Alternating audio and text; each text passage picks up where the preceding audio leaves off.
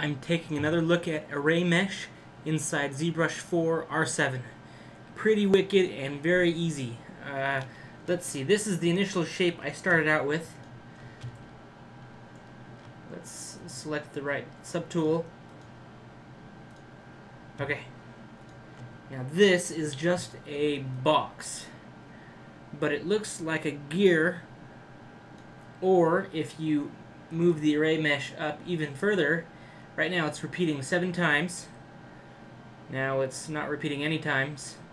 1 time, 3 times, 4 times, 5 times, and if you keep going, you get really cool shapes. Now this started out as a box, just like this, but when you spin it around enough times, it starts to look pretty cool. Now let's say I wanted, okay, I liked this a whole bunch. I can save this array mesh creation that I've made. So array mesh total cheeseburger. Right. And I'm gonna save that in my documents just so I can find it. Okay. Now I like this shape a whole bunch. It's not a square, but it's a little different. So let's open up that subtool.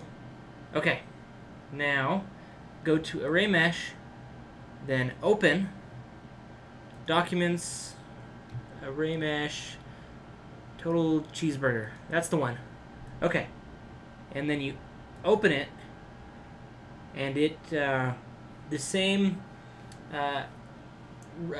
repeated actions that you used for this first subtool transfer over to this object as well.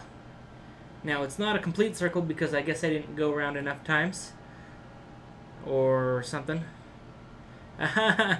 Pac-Man. That's funny. Okay, anyway, moving on. Let's...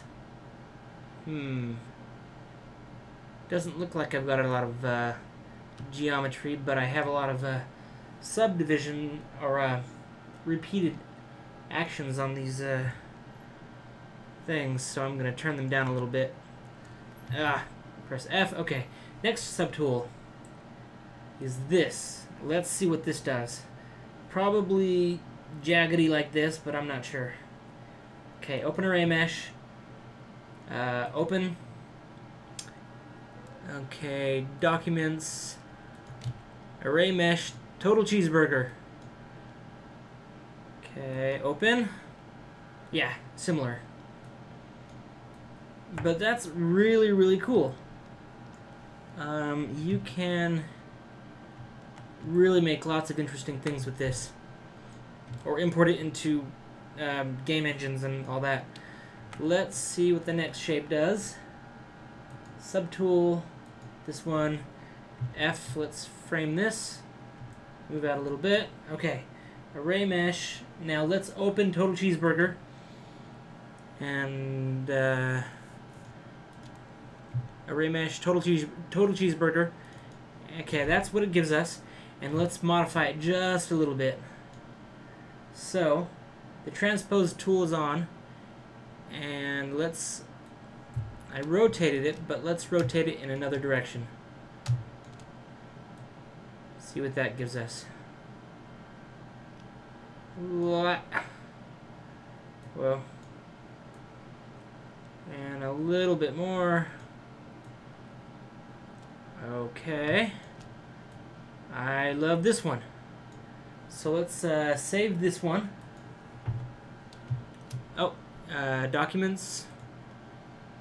Okay. Array mesh absolute cheese burger. Okay. Perfect. Now let's move over. Thinking it's starting to slow down a little bit because I've got a lot of I don't know, faces to worry about right now. So let's move to this one. Let's hide these to see if that helps with our performance. Okay, no, well, not really. Okay, ArrayMesh. Open. Documents. ArrayMesh. Absolute cheeseburger. Nice. Oh, that's cool. Sweet. That can be like in a blender or something. Cool. Subtool. Okay. Frame. This is our last one. Let's delete all the others. Yes, always do it. So sad. Delete, delete, delete. Okay, now frame. Now this will be a lot easier to work with. ArrayMesh. Open. Documents. Okay, total cheeseburger. Now let's modify this some too. Let's move it as well. Okay. Good. Oh yeah, let's make a cool thing. It's a scary weapon. Whoa. Okay, it's not rotating enough. So, stairs. That's cool. Now, okay.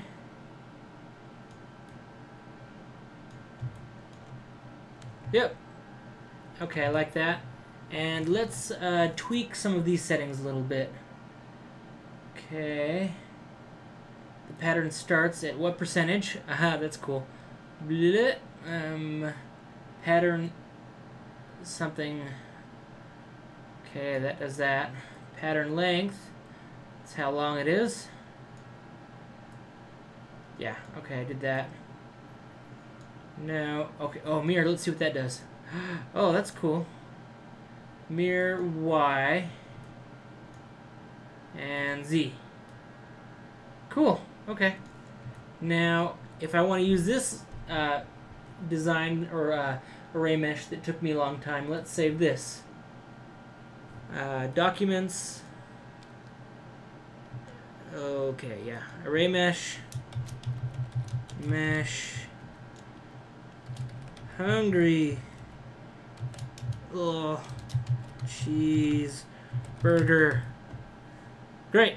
Okay. If anybody wants to play with array mesh or save array meshes, just do what I showed you in this video and have lots of fun, because you can use any subtool you want to. Just don't make it really high resolution, because it might bog your computer down or crash ZBrush. Yeah. Thanks, everybody.